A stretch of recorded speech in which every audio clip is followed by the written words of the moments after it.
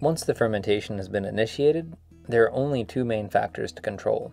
Number 1 is the frequency of turning, and number 2 is the total duration of fermentation.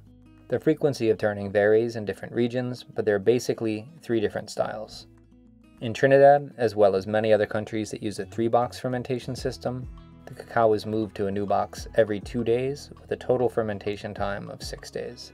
Some well-known origins, including in Uganda and Tanzania, allow the beans to drain overnight in rice sacks, with a turning on the 2nd and 4th day. The beans are fermented in boxes for 6 days, for a total duration of 7 days. The second most common turning method is to perform the first turn on the 2nd day, and then turning the beans every day thereafter until fermentation is complete, usually 6 or 7 days.